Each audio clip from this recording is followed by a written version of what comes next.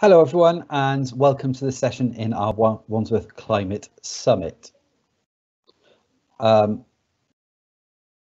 summit started early this week and we've already covered how to develop a sustainability strategy, air quality, hello and welcome everybody. Welcome to the summit. It started earlier this week and we've already covered how to develop a sustainability strategy, air quality, as well as young people's involvement in climate change. Earlier this morning, we held our first council-led session where we heard what the council is doing to combat climate change and also from Climate Group Ashton on the co-benefits of taking action on climate change. This session is going to focus on waste and recycling and we're joined by some wonderful speakers. So we've got Councillor Sutters, who is the Cabinet Member for Community Services and Open Spaces. We have Meg Butler, who's from Parents for Future South West London. We also have Mike Singham, who's the Waste Strategy Manager here at Wandsworth Council. And we have John Long, who's Education Officer at Western Riverside Waste Authority. And joining us for the question and answer session, we also have Dougie Sutherland from Corey, who operate one of the largest energy from waste facilities in the United Kingdom, which is located on the banks of the River Thames. So the format of the session is going to be that we have the speakers, and then afterwards we're going to have a question and answer session. Please do submit questions throughout. If you submit them, they'll come through to us and then we can publish them. Just note that we're going to be keeping a note of the questions as they go and we'll publish them as we go. But when we come to asking the questions, we might group some of them together. We appreciate that lots of people have similar questions, so we'll probably group them together. So it might not be that the exact question you've asked is asked, but we will group them together as best we can and answer as many as we can that way. Also, to let you know, we do have closed caption. So if you press the 3 dots on the menu, you'll be able to turn on closed caption for you, and that might make it easier to follow. Also, please do make your pledges for what you're going to do and action you can take around climate change. And also to flag up that the Western Riverside Waste Authority is also offering a fascinating virtual tour of their recycling and waste facilities, where you can find out exactly what happens to your waste and recycling. So they've offered 2 dates for virtual Zoom tours. One was on the 16th, and so that's already taken place, but there's another one that's happening on the 20th on Friday at 1 p.m. So if you are interested, please do email them education@wrwa.gov.uk to sign up for the tour, and we'll also put that information in the chat as well. So we'll kick things off, and first of all we have Councillor Sutters, who's going to talk about general things around our approach to climate change and around the importance of waste and recycling within that. So Councillor Sutters, over to you. Thank you very much. And just before I begin, I would like to say if you do get a chance to do the virtual tour of WRWA and you haven't done it before, it really is worthwhile. So as Andrew said, I am the Cabinet Member for Community Services and Open Spaces, which does involve waste. And we know that there's a really high level of interest in our approach to waste and recycling at the moment. Next slide, please. So next slide, perfect. So we invited along a group of speakers who can comment and challenge us on our approach, because I think that's important. We need to hear all voices. As Andrew said, first up after me, we will have Megan Butler, Parents for Future. They're a grassroots organisation now spread across 5 continents working on the climate change agenda. And we're very lucky to have a branch here in Southwest London. Meg will be followed by Mike Singham. Now, he is my go-to person in the council for all things and waste strategy, so he will be great at answering your questions. Followed by John Long. He will talk about education. His role is the educational programme of WRWA. We've put a very high store on education for changing and promoting behaviour change, and I think it's very important both the council and WRWA to be aligned on this. And finally, we have Dougie Sutherland with us. He is not giving a presentation, but he is a panelist. And as the Chief Executive of Corey Riverside Waste, he again will be able to answer any questions you have on the Energy for Waste facility. Now, one thing I must point out is there isn't time in today's session to look at all the other issues such as littering and street cleansing. But we're really happy to answer your questions. So if you want to put them through, please do, and we'll do our best to answer them. Next slide, please. I love this next slide, please thing. It's making me giggle. Okay, so Our vision. Well, as many of you will know, we declared a climate emergency in July 2019. And our vision then as now was to foster a community living within our environmental limits. Now, that's a big statement, but it does actually mean something. And as part of this, we asked our residents and businesses to support us by examining what they could do to help us move towards a more sustainable future. And our waste strategy is just one strand of our work, but an important one, and one actually in which you can all be involved. Next slide, please. And here you have it. At present, we're in contract. Now, this is actually quite important. I cannot make many changes while that contract is in play. This is with Serco, who collect all your refuse, and it expires in 2014. So at present, we are looking forward to what does this mean and how we can embed low carbon approaches for our new waste contract that will start then. And there are many, many things we can do, building upon the efficiencies we already have in the system. And I'll touch upon that later because we do. Ahead of that date, I have agreed to do a trial of food waste because it's important that we get that part right. You know, in many boroughs, it doesn't work as well as it should. And alongside that, we intend to give composting bins to 100 households so that they too can have a go at putting their food in there and seeing how that works. Although, again, home composting isn't always easy, especially for food. Alongside this, we will be raising awareness of waste minimisation, reuse and recycling through comms campaigns. We will continue those at all times, an important strand of our work. Next slide, please.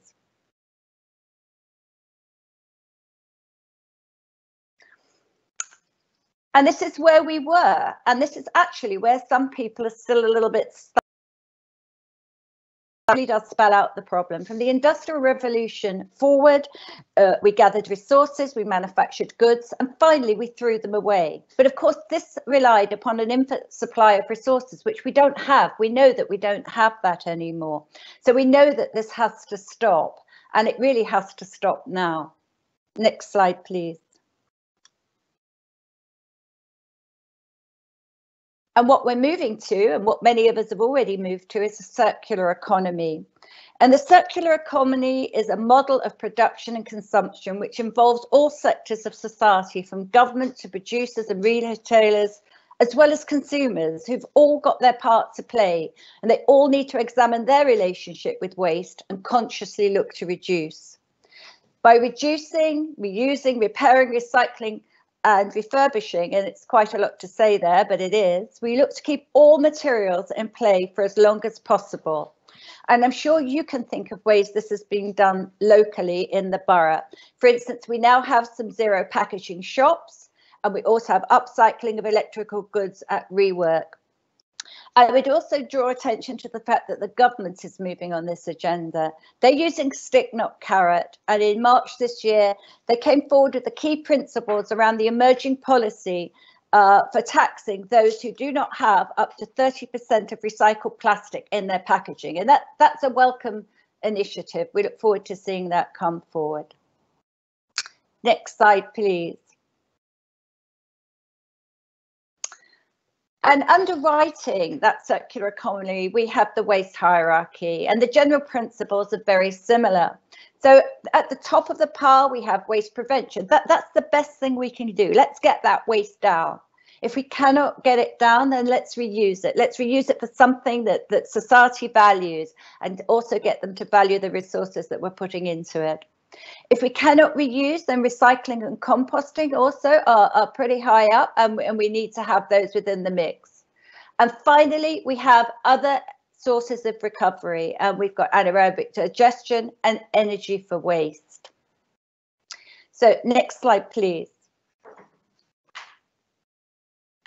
Now, many of you will know that energy for waste is what Wandsworth have adopted. We were early adopters of this and have been sending it to Belvedere facility since 2012-13. It does a number of good things. It produces electricity for up to 160,000 homes. That's not just Wandsworth. I can see that it's got 17 up there, but that's across the whole facility with all the boroughs that send their waste there. It also produces bottom ash, which is recycled as construction aggregate, and air pollution control residue, which is recycled to create building blocks for construction. And I'm sure Dougie will be able to tell you some of the really quite important schemes in which these materials have been used. I also think it's worth saying at this point that one of our efficiencies is to send all our residual days down the river on the barges, because this does save a lot of heavy vehicle movements per year. And it is the equivalent of 6,000 cars off London roads. And I'm really quite proud of the fact we do that. It's more expensive than road, but we think it's a sacrifice worth paying. Next slide, please. So some of this you will know. We collect recycling and we collect residual waste. But what is interesting is that every time we do a survey, we find that there are high levels of satisfaction with the way it's being done now, which is why I'm so keen to do the food waste trial, because we need to make sure that that would fit in seamlessly. 81% of residents are satisfied with the refuse services and 73% with the recycling services. Wandsworth residents have also been really successful at keeping the low amount of household per person down. We're in the top 8 London boroughs for the least amount of collected waste and in the top 20 nationally. Now, I know that we're often criticised for our overall recycling rate at 23.2. But I want you to remember this is only the way that the government league tables in the UK, in England, actually not the UK, work. We recycle here mostly low weight materials. The only heavy material we recycle is glass. So we can never compete with those boroughs that have got, say, many gardens and are doing green waste, because that's a bulky thing and they will always be able to get that weight up where we cannot. So if you think about the composition of our borough, the number of high-rise flats we have, and the challenges we have to doing bulky collections, you will begin to understand why our figure is there. And then you need to factor in everything that's happening to energy for waste to arrive at a much more ambitious figure that I believe is the correct one for us, which is about 46%. Next slide, please. And I've added this slide in because it's a question I often get asked, and I'm sure there's somebody on the call today who asks me this on social media about once a week. Where does my recycling go? Well, actually all over the place, because it's a market. There are markets for different sorts of goods in different sorts of places. And this is just a snapshot in town of where it might have gone. And, you know, so we've got cans to Greece and Wilston. I mean, amazing, but that's where they go and that's where they're reused, and that's what we're quite proud of. Next slide, please. So I'm coming to the end of this now because we've got specific presentations from other people, but I just wanted to recap on some of the things I've said, which I think are impressive for Wandsworth. The amount of waste produced per Wandsworth resident has fallen every year for 5 years, up to 2019-20, and I have no reason to believe that that will not continue. We have never sent our waste directly to landfill since 2017-18. Despite being accused of this on many occasions, it doesn't actually happen. We are continually reviewing our approach within the commercial parameters we have in place. But when our new waste contract comes forwards in 2024, that is where you will see movement. That is where you will see innovative thinking and new strands coming forward. And finally, our recycling and reduction plan. I've talked about this earlier. We want to do the food waste trial. We want it to be a success. And alongside that, we want to encourage people to compost. And so the trial of home composting will go ahead at the same time.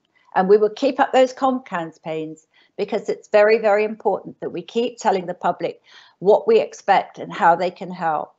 So thank you very, very much for listening to this. And I will now hand back to Andrew.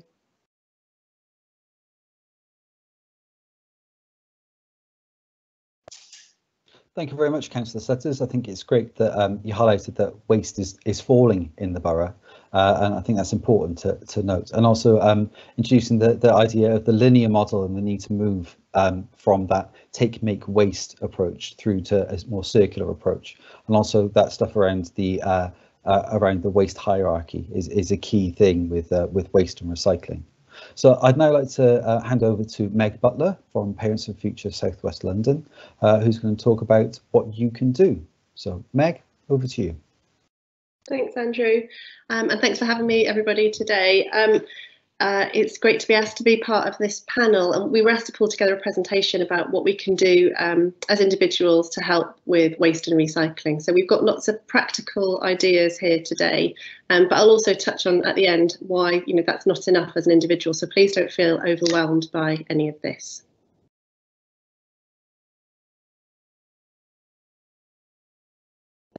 So just to introduce ourselves, I'm Meg. I've lived in London and Wandsworth for a long time, and obviously now work here as well, given we're all stuck at home working. I've got 3 children at local schools, but I've helped set up the South West London division of Parents for Future, which, as Councillor Sutter said, is a grassroots climate activism group. We all came together out of concern for what was happening with the climate emergency and a desire for all children across the world to have a habitable planet to live on. And there's 4 main pillars of Parents for Future in terms of how we act and what's important to us. And a big part of that is individual actions and taking individual responsibility for this problem and this crisis. It's also about encouraging adults to act, which is why I'm here today. Supporting young people is a big part of what we do, whether that's in helping them to come to terms with the uncertainty that their future now holds, or in encouraging them in turn to help adults around them to take action. And a big part of what we do as well is lobbying for change. We delivered a deputation to the council last year around the climate crisis and what they plan to do about it.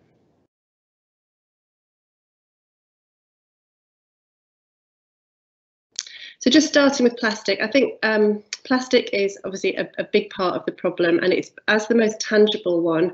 It's one that's perhaps easiest for people to get their heads around when they first start thinking around waste and the problem in terms of the quantity and volumes of it. And thanks to things like the David Attenborough documentaries, we can't say we didn't know about this problem. I think everyone is very aware that plastic waste is a huge problem. And just to put that into some sort of scalable context, there are over 8 million tonnes of plastic that gets dumped in oceans across the world every year. And obviously that has huge implications for things like sea life, also in terms of entering the food chain, seabirds getting caught up in things like plastic netting and eating the microplastics. But that also makes its way to our bodies as well. It's quite a shocking statistic there that we swallow roughly a credit card's worth of plastic every week, thanks to the air we breathe and water that we drink. And the problem isn't going anywhere. 1 million plastic bags are still used every minute. And part of the reason is plastic is a brilliant product, but it was designed to be durable. It's designed to last forever.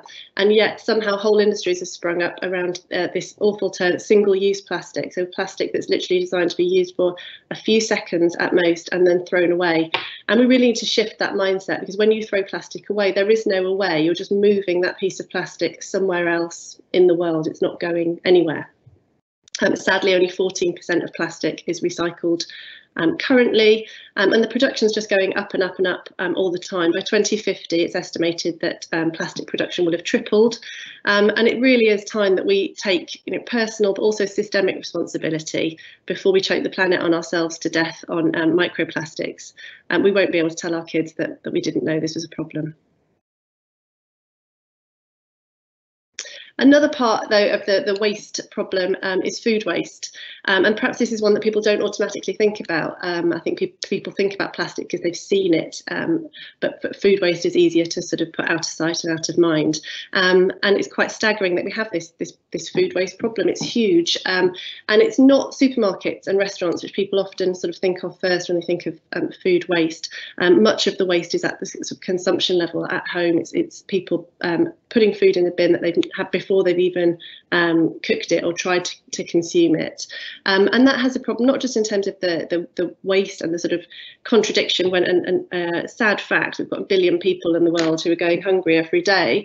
It's also has a huge implication for things like carbon emissions. So if food waste were a country, it would actually be the 3rd largest emitter of carbon dioxide emissions in the world. And the cost, you have to think about the cost of waste and sort of the two factors. So one, there's the waste itself, where it goes, what happens to it, the monetary waste as well. But there's also the emissions waste. We can't really talk about physical waste without talking about the impact on things like climate change and the carbon footprint of that waste itself. And it's interesting that other waste authorities, so the West London Waste Authority, has recognised food waste as their _1 way to cut emissions. It's great that we're going to have a trial of food waste. We'd obviously like that to happen very, very quickly and hope that that will be successful and be rolled out more widely, because we would like to see our own waste authority make the same commitment to prioritising food waste going forward.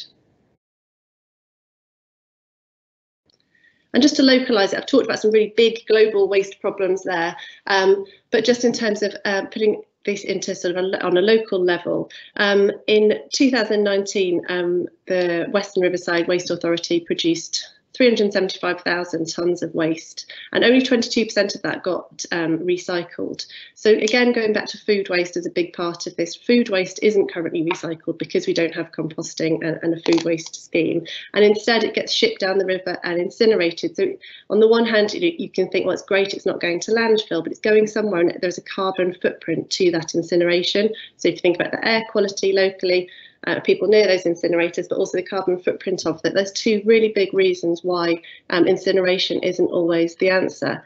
And it could also save money. It costs about 3 times as much to incinerate food waste as it would to compost it. So this could be a win-win if we're able to move to away from incineration and to a more sustainable composting model. So what can you do about it? Some big problems there, and I say I don't want anyone to leave this feeling overwhelmed. I want people to leave knowing that there is something we can do about this.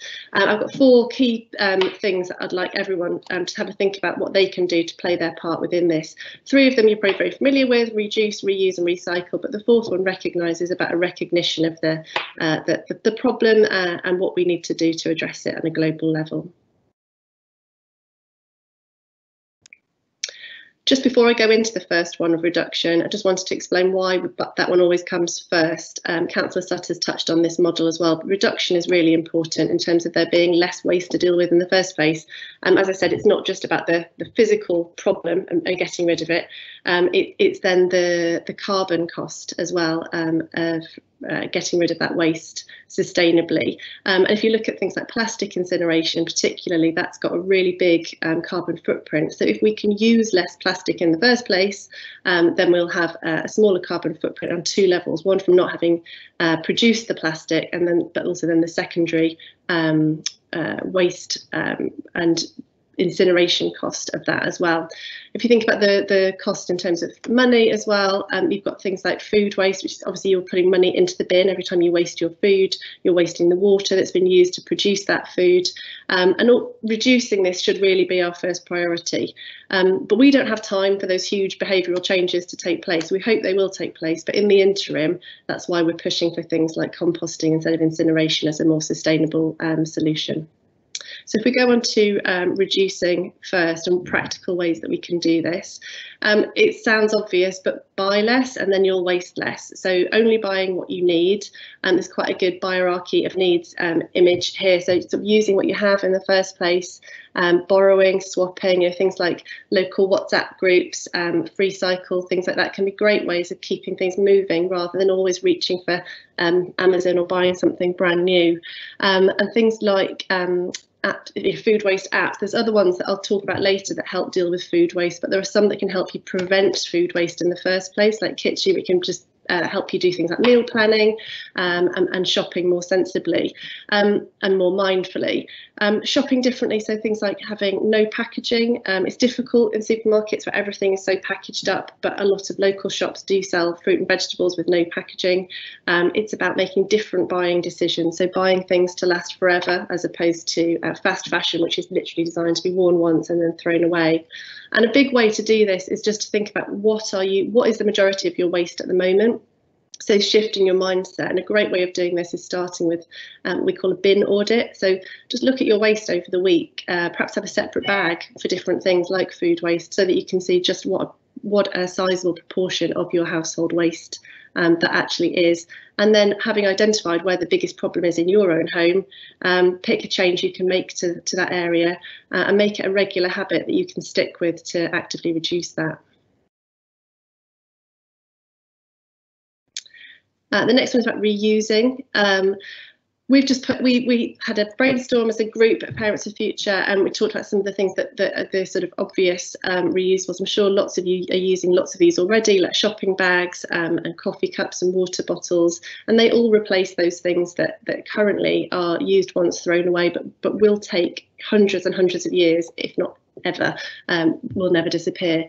Using things like Tupperware instead of cling film, using things that you already have, but also it's about just reframing how we think about things that we've been told are disposable. You know, things like plastic spoons, freezer bags, all those things that can be washed and used again and again and again. They are made of a product, after all, that was designed to last for much longer than a few seconds. And then it's talked about just reusing things that other people in your community have and sharing more.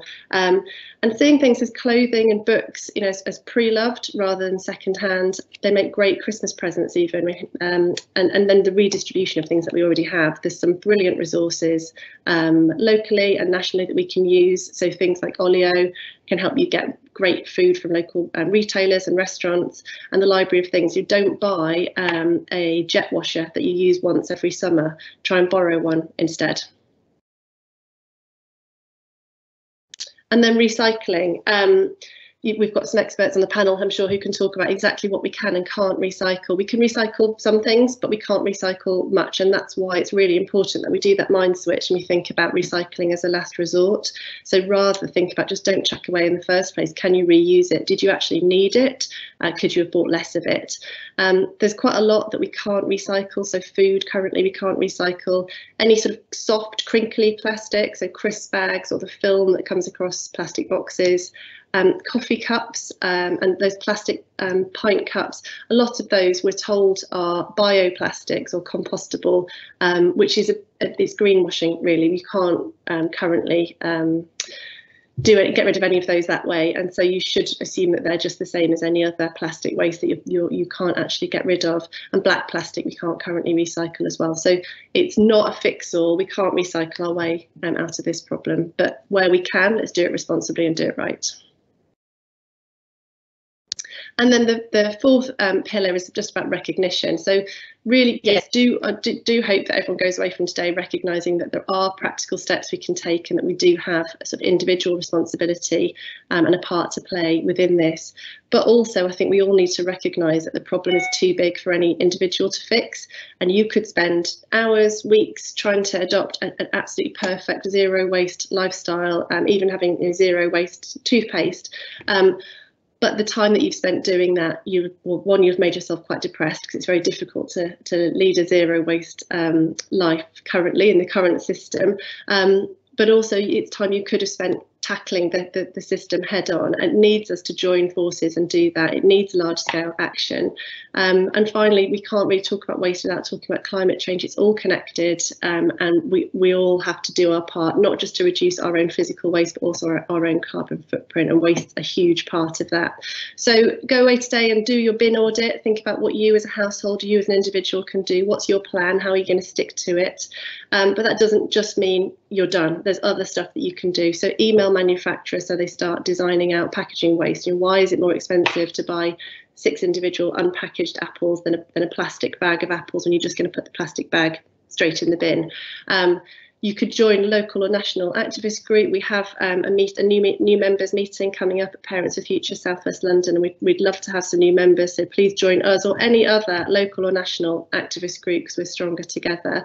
And do things like write to your MP, write to your councillor, lobby. You have a lot of power as a citizen and as a consumer if you use your voice collectively, so please do ask for the change that we know is long overdue. And if you go to the next one, this is just us. This is us from Parents for Future South West London saying, to make a difference on climate change, we don't need a handful of people doing it perfectly. We need millions doing it imperfectly. So really hope you will join us. On our last slide is coming up, we've got our social media handles. You can find us there and you'll find details of that new meeting. We'd love to hear from you. Thanks.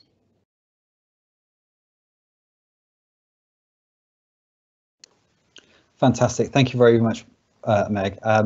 It's really good to hear from you about waste as a global problem, and also especially around plastics, and that we can't recycle our way out of this, and we need to do more, and also highlighting what people can do about it. Recognition of a problem is a big part of it. One of the themes for the summit is that we need to talk about climate change, and that's an important thing. So it's really good to hear that from yourself. So next up, we've got Mike Singham, who is the Waste Strategy Manager. And so I will hand over to Mike now. Mike. Hello, can I just check I've got my slides appearing? No, not yet, Mike. Have we got them now? So they're not coming up quite yet. So I think Amy is going to try and do it now. But Mike is going to be talking about what we do here at Wandsworth Council and about how we're trying to improve our environmental performance. So I think everything is lined up for you now, Mike. I'm sorry, I'm pressing share tray. OK, there we are. I think it's up live now. Excellent, excellent. Thank you very much. OK, well, sorry about that, everyone, but I'll try and steam through my presentation fairly quickly, simply because I know we're reasonably short of time here. I'm just struggling with the view I've got in front of me, actually.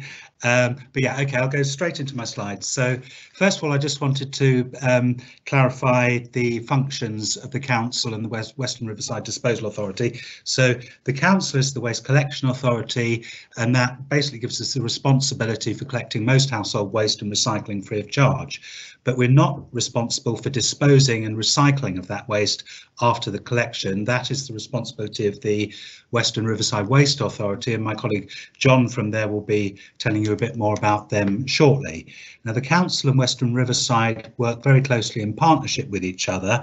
That's both to kind of coordinate collection services and the sorting facilities. So we couldn't have single stream dry recycling if they didn't provide the facility for sorting that out. And we also work very closely together to agree campaigns to increase recycling and tackle contamination. Next slide, please.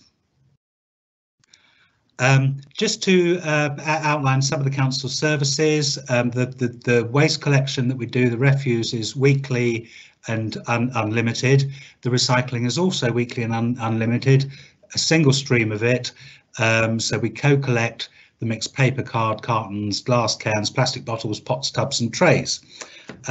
There's two very similar but slightly different sets of services. So they provide the same service level, but low-rise houses getting individual dustbin and sack collections get the clear sack recycling service, whereas purpose-built blocks of flats and similar have communal wheel bins for the refuse and a similar communal wheel bin for the recycling as well, but that accepts the same mix of materials. There's also different performance levels between the two services. So what we generally find is that the low-rise recycling with the individual sacks works slightly better. We get a slightly higher level of recycling and a lower level of contamination within that recycling. Aside from the services that we provide directly, we also have a kind of permissive arrangement with charities. So we allow them to provide textile recycling bank services on street, and that is particularly good for carbon carbon management, because every ton of textiles recycled saves something like 5.8 tons of CO2 equivalent emissions. Next slide, please. So just starting to concentrate on how we can go about improving environmental performance, and referring back to the waste hierarchy kind of triangular illustration that the previous two speakers both mentioned. So at the top of that hierarchy, and where the biggest carbon savings tend to be available, is through reducing household waste. And as we've heard, Wandsworth is actually performing pretty well on that front, being the 8th lowest of 33 London boroughs at the moment in terms of household waste per head. Now, when you're looking at how to go about reducing waste, you tend to concentrate on the residual waste going for incineration with energy recovery. And if you look at the composition of that waste, what you find is in Wandsworth, about 43% of it is food waste. So that's costing us a lot of money to get rid of. As I said, reducing food waste, I think, well, the factor for textiles was about 5.8 tonnes per tonne avoided. With food waste, I think it's about 3.7 tonnes of carbon emissions avoided for every tonne of food waste that you can make disappear or not create in the first place. There's also decarbonising food and food waste. So we often think of food as a homogeneous stream of substance. Really, there's lots of different things within there, some of which have much higher carbon impacts than others. So any move towards local produce, seasonal produce, and a move away from meat and dairy would have a similar impact in terms of the food waste, and would go a long way to decarbonising that food waste. Moving on to home composting, whilst that's not kind of strictly waste reduction in that the waste still exists, it no longer enters the collected waste stream. So it doesn't get measured. There's no collection related impacts or costs. There's no disposal related or centralized disposal related impacts and costs. So, you know, the effects of that waste that's being home composted, whether it's food waste or garden waste, are minimised. That is probably the lowest carbon route for that material. If and where it's practicable to do the home composting. It can be, you know, it's a bit more difficult if you've only got a balcony or no outdoor space at all. Technically it's possible, but the barriers are higher. Moving on to increase in recycling. Well, as I said, the performance with the high-rise properties using the communal wheeled bins is lower, so there are bigger room for improvement there. So we've done a number of trials with high-rise locations, mainly council-managed blocks of flats and estates. One of them is pictured there, where we, drawing on the kind of latest research in London that emphasised the need for clean, smart, good labelling on the bins. So we put new bins in, made sure they're very clean, very well labelled, and we combined it with providing sacks to the householders to help them carry it down from their flats on whatever floor it is down to the recycling banks at ground level. We've also experimented with some other things, optimising the location of these containers so that, for example, if somebody comes out of the block with a bag of refuse to dispose of, the first bin they find isn't a recycling bin. So that hopefully helps us reduce the contamination. The other thing we've experimented with is just the apertures on the bins and locking the lids shut. So if and where we've got big problems with people putting large bulky items of contamination in, like refuse sacks, we can control it through that kind of approach. But increasing recycling, it's a lot about trying to educate, raise awareness, educate and explain how easy it is, how to do it, and what the benefits are. We do that through our information channels on the website, on the side of dust carts, through social media, however we can really, and also liaising with the Western Riverside Waste Authority about annual recycling programmes. The last thing I've mentioned there is new development. So there's been a lot of building in the borough over recent years, and the waste team of the council puts a lot of effort into trying to ensure that all those permitted developments have got sufficient space to store the weekly arisings of waste, including separate space to store the recycling separately. And that enables the occupants of those buildings to achieve higher levels of recycling than they might otherwise be able to do. Next slide, please. Moving on from increasing recycling, there's also improving the quality of recycling, i.e. reducing the level of contamination or things that shouldn't be in the mix. We do that, as I mentioned, through the apertures and lid locks on the communal recycling banks and optimising the locations of those banks. We also do it through big communications campaigns in liaising with the Western Riverside Waste Authority, and the image here is an example of that that's appeared all over the side of dust carts and things. This is just one of them. There was other ones featuring pizzas. Sorry, this is the pizza. There was a nappy one as well, because, you know, shockingly we do get a few of them in the recycling mix as well. And moving on to D on the slide, reducing the carbon intensity of waste services. Now, the big other opportunity we've got there is with the scoping and tendering process around the council's next big waste collection contract that's due to commence in April 2024. So it's really about how can we change those collection arrangements in order to decarbonise the waste collection process, and how might the council want to change the services that are currently provided in order to enable residents to achieve higher levels of recycling, reduce the overall carbon impacts of the waste that we collect in hopefully a cost-effective manner. I've also put there just generally shifting waste up the waste hierarchy. So anything we can do to shift waste away from landfill to energy recovery, from energy recovery to recycling, from recycling to reuse, or from reuse to simply reduce the amount of waste that's created in the first place. It all helps to reduce the overall carbon impacts of our waste management. Last slide, please. So here I just wanted to present a few little statistics on the council's waste performance and the targets that it's setting for the future. So as we've heard, we've got good performance on kind of waste arisings per head. It's come down from 313 kg per head per year in 2015-16 down to 291, and we're targeting for 284 by the end of 2022. Now on the recycling rate, it's gone up from 21.1 about 4 or 5 years ago to 23.7 currently, and we're targeting for 24% recycling during the current year.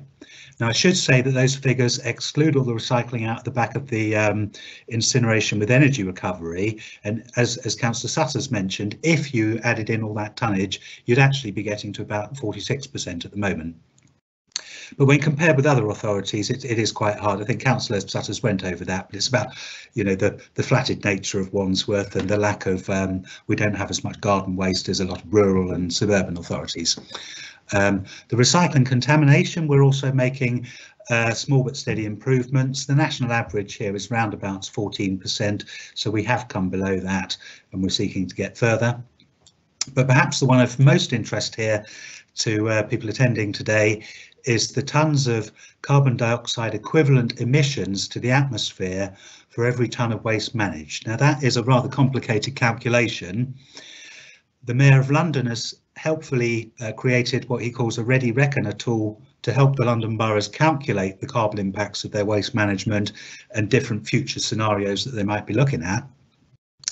And when we put in the kind of the numbers for the Wandsworth baseline, which was decreed to be 2017-18, it comes out as a figure of minus 15 kilograms per tonne of waste managed.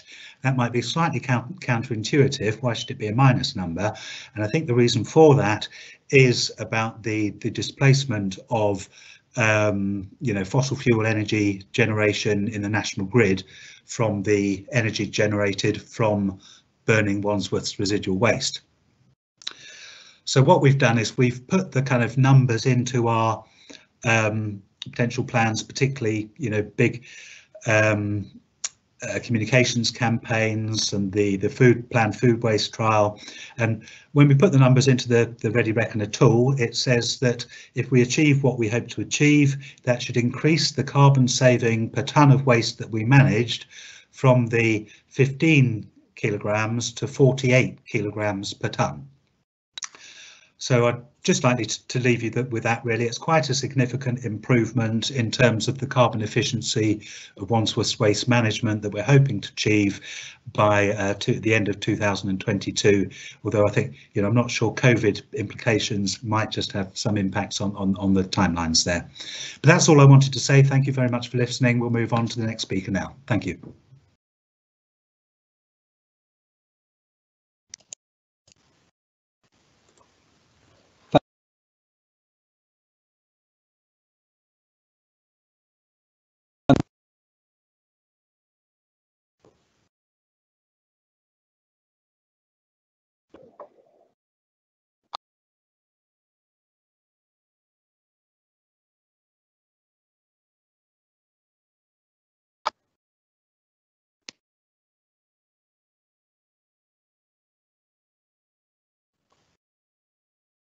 I've got no sound. I don't know if anyone else has. I think some speakers on mute. I think Andrew might be having trouble. Andrew, just give me a nod. Do you want me to just start? Because I'm the next one. If Amy just gets her my slides up, that would be amazing. Thank you so much, Amy. Cheers, Andrew. Sorry. And then I guess I'll, as long as everyone can hear me okay. You probably can't see me yet. This isn't Andrew talking without moving his lips. This is a separate person off camera. My name is John, and I'm part of the Western Riverside Waste Authority education team. Oh, hello. I'm going to talk to you mainly about the education team because we're quite a specific part of WRWA. So I'm not really part of the main bulk of it. We're one of the policies that have been rolled out by WRWA. But I'm the only member from that waste authority on the call, so I will quickly detail first what it is they do. Like Mike was saying, slightly different remit. If you want to learn about that in more detail, because I'm only going to go through it very quickly, you can come on one of our virtual tours. I really recommend that. And then hopefully next year we also run tours in person, which I saw someone in the chat, Anna, said she's been. And it is really good to come and see, I think, firsthand. And we can go into it in much more detail. But I'm just going to quickly go through it now. So the next slide, please, Amy. Thank you.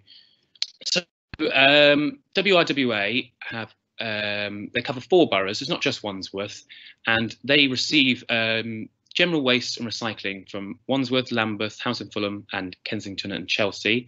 And they're also in charge of running the public tip, which I'm sure a lot of you have been to at Smuggler's Way, where you can take a lot more things, a wider variety, so garden waste and scrap metal, getting down to quite specific things like Brita filters and things that you. Someone was asking in the chat if you can recycle CDs and DVDs, and not in your household recycling. Household recycling has to be quite broad and the basic main materials we get, but you can get very specific at places like public tips. So it's worth going on websites like Recycle Now, finding out where you can recycle specific items. But they cover, as I said, the general waste, the recycling. The general waste is what you've seen. This has all been talked about already, so you know about this. That's the stuff going to the energy from waste plant. Used to go to landfill. WRWA doesn't send anything to landfill anymore. They switched to the Scandinavian model. But again, we want to see that as a last resort. As people have already been talking in the chat about there's a lot of debate about landfill and incineration, and that debate can go on about which is the lesser of two evils. But the fundamental thing, which we all know, and Meg's talked about very succinctly, is how there is no way to. We need to look further up the waste hierarchy. So WRWA's main goal is to reduce waste wherever possible. They do get all the recycling, which obviously is an important part of reducing our waste. Recycling is better than disposal. And that's all sorted because we collect everything all together. Our 4 boroughs are very inner city. So that's what the bulk of the Smuggler's Way site is, sorting machines. And there are also a lot of people, about 35, 40 people working on shift any one time, sorting through, doing quality control, taking out the things that shouldn't be in there.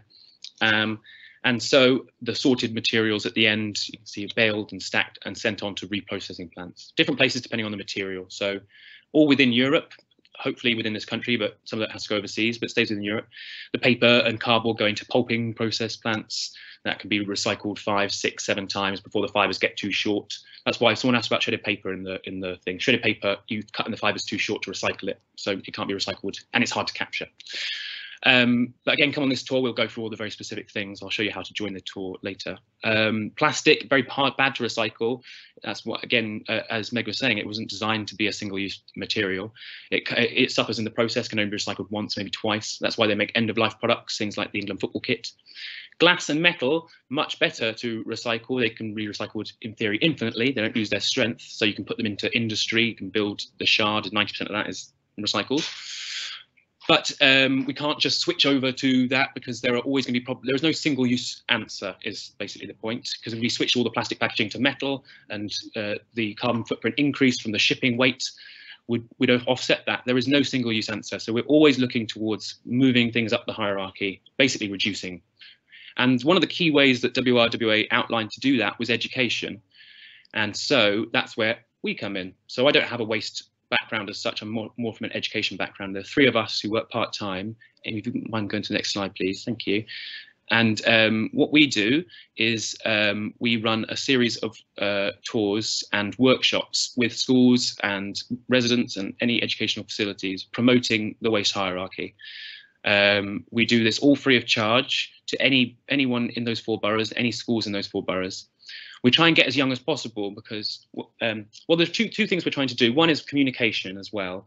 There is that. We're trying to communicate the policy, local policy, so people know about what you can and can't recycle. That's important. And contamination, because there are things we don't recycle at the moment, and the only issue is a communication one. So foil, for example, you could recycle that in theory if it was clean and balled up, but we can't here because the vast majority we're getting was covered in oil and grease. So we needed to, until we get the communication better on how to deal with these materials. Same with aerosol cans, empty aerosol cans we said to recycle until recently, because we're getting too many full ones, they're exploding. So we need to make sure the communication is, everyone knows exactly how to recycle. That's very important, but more important, I think, is the education side of things, because what I'm seeing in the comments and the Q&A is a bunch of people who are really, really knowledgeable and passionate about this. But sadly, you are the minority, and we need to raise that to reach a critical mass where enough people are aware of this and discussing this, so that things start to change, which is actually already happening. In the 5 years I've been working here, it's much easier to reach out to schools and residents. The Blue Planet 2 effect. There are much more wonderful organisations like MEGS, for example. There are much more wonderful initiatives being set up by councillors and local authorities all the time. So it is starting to happen, but we need to raise that critical mass. And the way to do that is education. We target primary schools predominantly to get children at their behaviour forming stage, because from an education background, we know it kind of goes against common sense. We would think that behaviours are influenced by attitude, but it's the reverse. We adopt behaviours from all sorts of reasons, usually around what people around us are doing, and then we adopt the attitudes to go alongside those afterwards. So it's about starting behavioural from a very young age. We go from nursery upwards, and we've dealt with over half of the primary schools in those 4 boroughs, and rising actually, we're getting up towards 2/3. And they come every year. We try and either get them to see the waste firsthand, which is good. We try and make things as tangible as possible. When you see 350 tonnes of recycling there, you realise that that's still too much every day, regardless if you recycle it or not. That's still too much waste. And we try and give them tangible things they can do. We do waste audits in their schools, for example. We go through their classroom and see where they can cut their waste. And then at the end, we tell them how many trees they will save by recycling that paper, or how many they'll save by reducing it by using these recyclable these reusable bottles rather than single-use ones. We teach them what their actions, what effect they'll have, and also try and give them from a young age a much wider sense, broader sense of where all of their products come from, the link between natural resource consumption and the products they're using, and the effects of deforestation, for example, or overmining, bauxite, and where that all comes from. Using things that might engage them, we can use things that are tactile, they can feel them, so they remember. We try and make it very experiential thing. We can use things like Minecraft to engage them if that's the way they like to be engaged, and talk about resources. There's all sorts of ways we try and target them to engage them in this topic, but also talking a lot with design students. That's the other thing we do. We get a lot of design students either from things like packaging design or engineering students, to promote the circular economy, to design out these issues in the first place. And they're coming up with some wonderful schemes. It's really great to see. Like there's a scheme that's being rolled out by one of these students in a campus, a reusable scheme where they have a bottle with an Oyster card reader in the bottom of it. So all the students now, instead of getting bottles of Fanta and Coke, they go with their reusable bottle, which they've topped up like an Oyster card, put it on the dispenser. And if these schemes sound small, but if they become rolled out countrywide, they have a much bigger impact than sorting out the recycling. I see a lot of discussion about getting recycling exactly right, and that's true, but we want to make sure we still, as Meg's saying, focusing our attentions in the right area. It's a bit too late. There is no way to single-use sort of solution to it. It has to be a huge, big policy change, and the quickest way to achieve that is the recognised stage, actually, as Meg was saying, and getting it so that that's the majority of people, not the minority of people who are passionate about this and knowledgeable about this. So if you take down that that email address there, if there's any of you want to come on one of the virtual tours, you find out exactly how everything is sorted and things like that, but also local schemes. And also, if any of you have children in a school in our 4 boroughs, they may well have already come on a tour, but if they haven't yet, encourage the teachers to get in contact with us. We're running them on Zoom at the moment, but hopefully return to physical things as well. But we're still running our schools programme online, trying to engage as many as possible. Oh, right, I don't want to go on for too long, so because I know there's Q&A is very important, so I'll stop there. But thank you very much, everyone, and thank you for joining.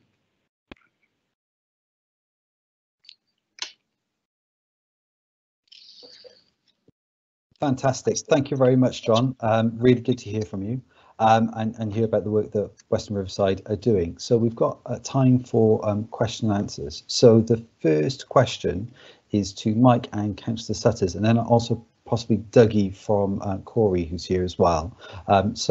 This question comes in that says, energy from waste is a good method. However, incineration of plastics and waste materials are now shown to be big contributors to CO2 pollutants. So will you aim to reduce this significantly by 2024, or better find an alternative to energy from waste?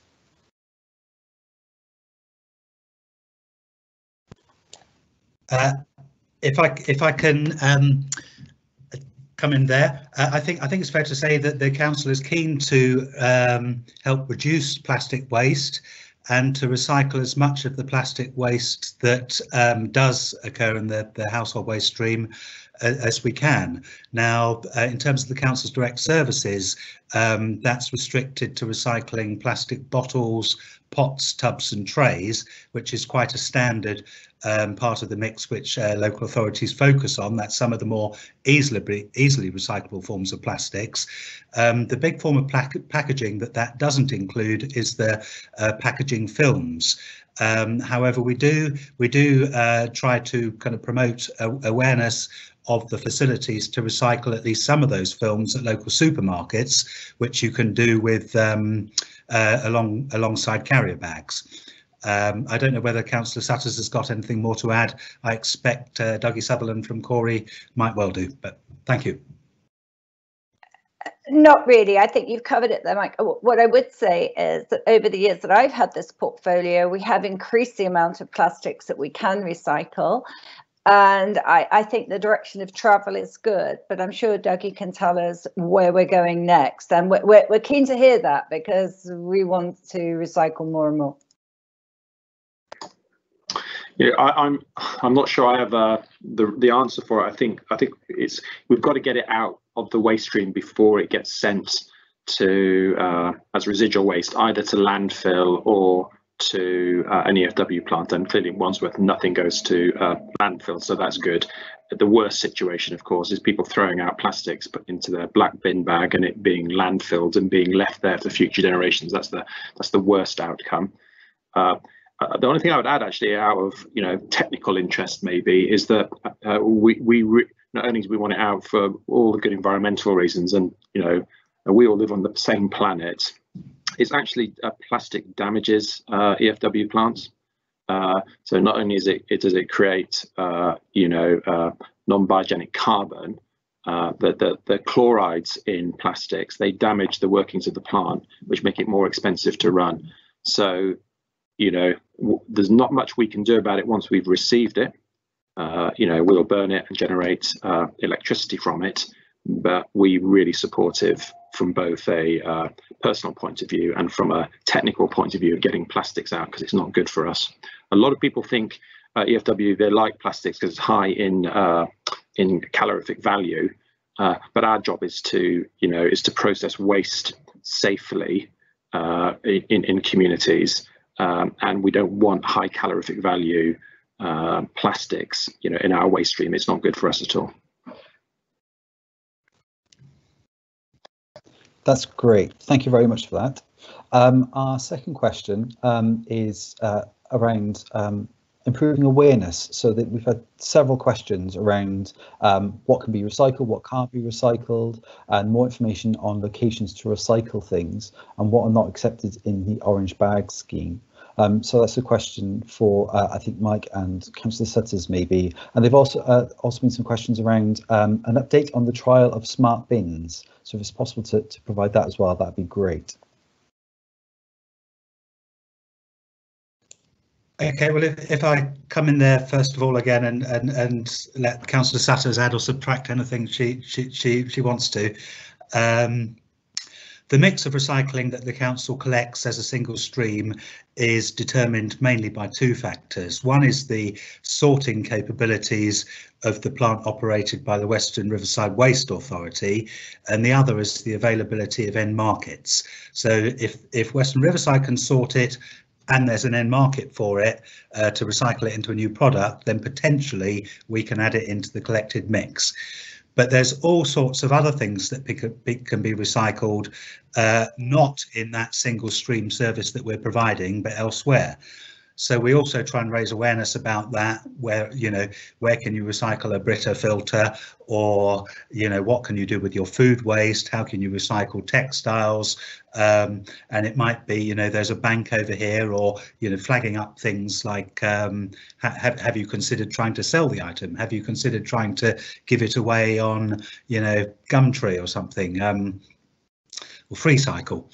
So we try to promote and encourage a lot of other forms of recycling and ways that people can exchange unwanted items between themselves and pass it on to somebody who might actually want to do something with it. Thank you. I think you gave a very good explanation there, Mike. And of course, we do want people to think of creative ways to get rid of their waste rather than just putting it straight into their bins. Waste is just things you don't want anymore, things you have no use for, but other people may. There was also a question about smart bins. We've been trialling smart bins for a year now in areas of low volume waste to see whether we could cut back on the number of times that we need to empty those bins. And it's been a real success. We haven't found mess around them, and we intend to roll more out around the borough. I'd also like to say that within our town centres and other high traffic areas, we're looking now to put in split bins, so there'll be recycling and general waste with there, and you'll be able to recycle within the street, which you haven't been able to do so now. And again, in the parks, we're doing the same. So opportunities to recycle going up all the time.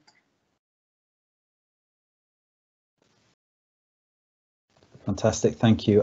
There's also a question, well, lots of comments and lots of questions coming through about food waste trial, and people are really pleased that there's a food waste trial and potential composting, and have asked when these are likely to start and also how they can get involved. So I think I better take that one. We're still working on the parameters around the food trial and the food waste trial, and I look forward to announcing it soon, but I can't give you any details at the moment. It will be on one area of the borough. We're going to pick it from low rise because that is the easiest to do in the first instance, and see how it goes. The composting trial will run alongside it. We'll be giving away 100 composting bins to low rise properties to see what effect this has on the volume of rubbish and how people feel about the two different streams. I think it's different people who compost to those who might want to do food waste in their own food waste bin, but I will announce as soon as I can. I think it's important I get this right, because if the trial goes wrong, it's going to be very difficult to recover and to look at this in future. That's great. Thank you very much. I think this is going to have to be the last question because we have overrun. We have had an awful lot of questions and we've tried to group them together as best we can to pick out the main theme. So I think that the final question is for Dougie around how we limit emissions and pollution from energy from waste. That was a recurring theme in the questions and comments. Dougie. Okay, I mean, I think of emissions in two buckets actually. So there's what I might call greenhouse gas emissions, and then there's what I'd call air quality emissions. So when we think about it and we think about where we put our investments and the things that we can do, we look at how we reduce both of those. So it always comes back to produce less. You know, the amount of waste you produce drives the amount of emissions. And so that's we always get our biggest bang for our buck by reducing the amount of waste we do. And that's proving to be a really, really difficult thing, actually. And if you look sort of internationally, it's quite interested in whoever showed the slide of the kilograms per person that we're producing in Wandsworth. I think that's quite a bit below the national average, because in the UK, each person produces about 1.15 kilograms per person per day. In Holland, when you think, you know, they're doing a great job, they're about 950, 960 grams, so just under a kilogram per day. And Japan is about 9.25, having got it all the way down from 1.1 kilograms in about 1990. So they've worked hard to get it down still to quite big levels. So that ultimately is the thing that we have to change, actually, is the amount that we produce. Then, you know, once you get down to the point when you've reduced the amount and you've taken out all the recyclables, you know, you're going to send it somewhere. You've got a choice to send it to landfill or you're going to send it to EFW. They're pretty well the choices. People are in this country exporting, and London does export quite a lot of its waste. But I think that doesn't solve the problem. That's just pushing the problem to somewhere else. And I think everyone pretty well has got their head around that landfill is particularly bad, and the best solution we have at the moment is EFW. For us, it's the big stuff and the little stuff. So for Wandsworth, you know, we are probably, I think we're certainly the only one in the UK and one of the very few in the world that's trying to reduce emissions. We've already talked about getting vehicles off the road. That's not just an emissions issue. You think of the vehicles that are, you know, producing NOx, particulate matter, and carbon. I think strategies will bring those vehicle emissions down by themselves anyway, but we need vehicles off the road to make the roads safer as well. So we move them onto our barges, which automatically reduces it. So for us, so you've got to think from end to end. For us on our barges, we're looking at new fuels. So we're just doing a trial at the moment, so we can stop using diesel, and that will have a huge impact in emissions. And as we're starting to invest into a new fleet, we're looking at hydrogen electricity, and the technology in that is moving quite quickly. It's not great yet, but we will certainly invest into, you know, moving away from using, you know, diesel type products there. Once you get to the energy from waste plant, the first thing to say, these are highly regulated by the Environment Agency, and they are pretty stringent in terms of making sure that we continuously monitor all of our emissions. And, you know, there are things that we can do to reduce, you know, our levels, but we are working within a very stringent environment.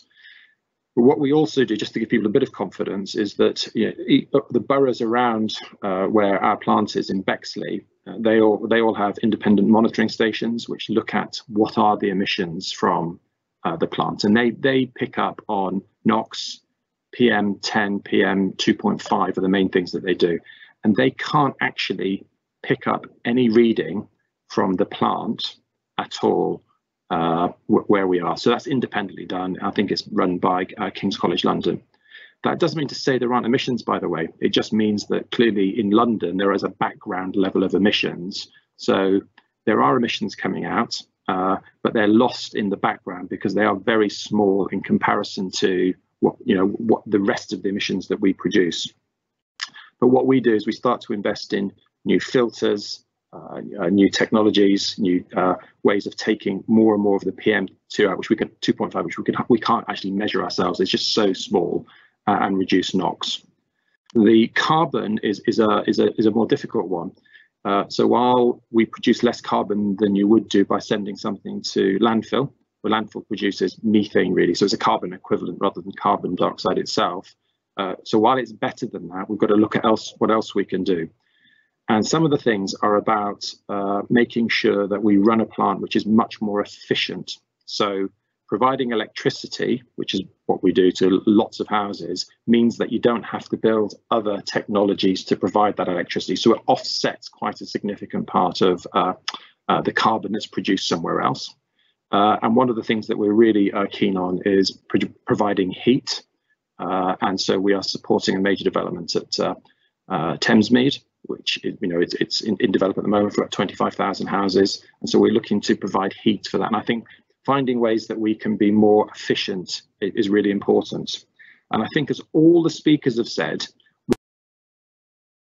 we'll get the bad stuff out, the plastics, and that will go to reducing the CO2, and that is really, really important, actually. So I think that the policies which government are bringing in, what people are doing locally, that will have a really positive impact on reducing carbon.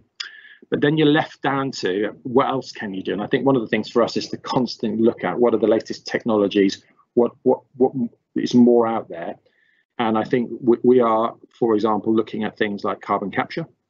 It's relatively new technology for this industry, but I think there's so much investment and energy going into these sets of technologies that I think this will come to our market reasonably soon. And we have to be realistic. It has to come at a price and a technology which is deliverable and affordable, because the price of that just comes back in our taxes effectively, because the government ends up paying for it.